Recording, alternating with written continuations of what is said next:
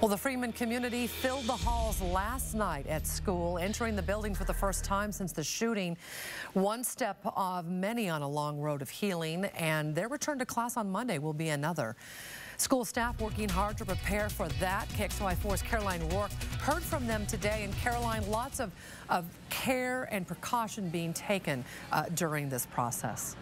Absolutely. They are so intentional with building these, plans to bring this community back together.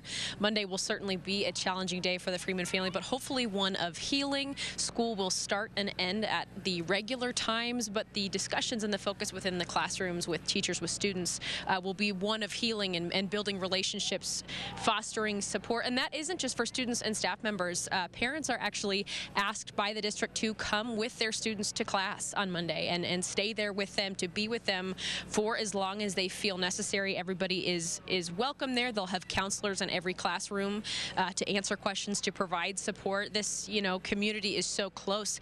Many of the parents of these students, possibly even grandparents, went to this school. This is their home too, and so building that support and really making the whole entire Freeman community feel safe is the goal that the school is pushing here.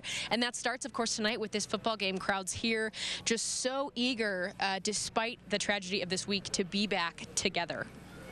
I don't really think it's about football tonight, to be honest with you. I think it's about a community gathering. It's going to be a positive event, and that's exactly what we need.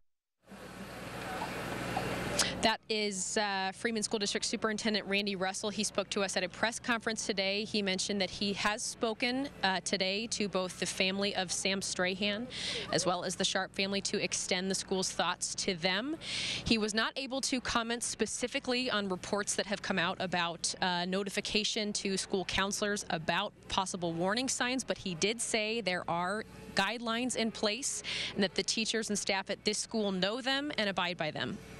I can tell you is that we have a process that we follow. We use the same process every time, and if we're made aware of a situation, we follow that process and stick to it, and we did. For now, of course, the focus is on bringing this whole entire Freeman family home. And when they do arrive back on Monday, they'll be met by a staff tunnel to provide smiles and hugs and comfort. That is a familiar Freeman tradition, Russell says, and it will be surely met with comfort and with warmth. For now, reporting from Freeman High School, Caroline Rourke, KXLY4 News. Thank you, Caroline.